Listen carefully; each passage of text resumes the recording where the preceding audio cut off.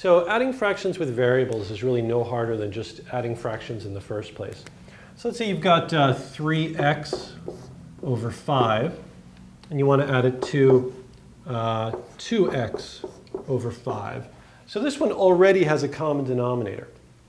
So we're just going to go ahead and add right off the bat. So we're going to get 3x plus 2x on top. Let's write that like this. And we've got our common denominator of 5, so that just goes on bottom.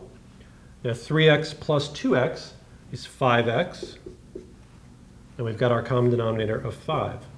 So the answer is 5x over 5. And of course, whenever possible, you should reduce a fraction.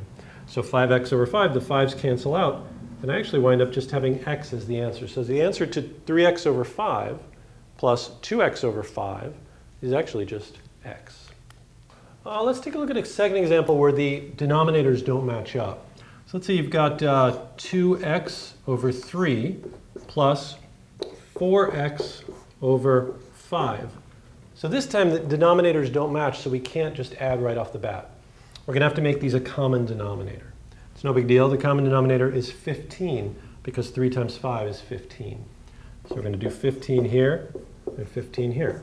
Put the plus sign so you don't forget it. It's always a good idea to copy straight down. So 3 times what is 15? The answer is 5. So we have to multiply the top by 5 as well. So 2x times 5, make that a dot, is 10x. 5 times what is 15? The answer is 3. So we multiply the top by 3 as well. 5 times 3 is 15. 4x times 3 is 12x. And now we add 10x plus 12x over 15. 10x plus 12x is 22x. And that's our answer. And then, of course, you should always reduce a fraction if you can. But this one doesn't reduce. 22 and 15 don't have any common terms. So your final answer, 22x over 15.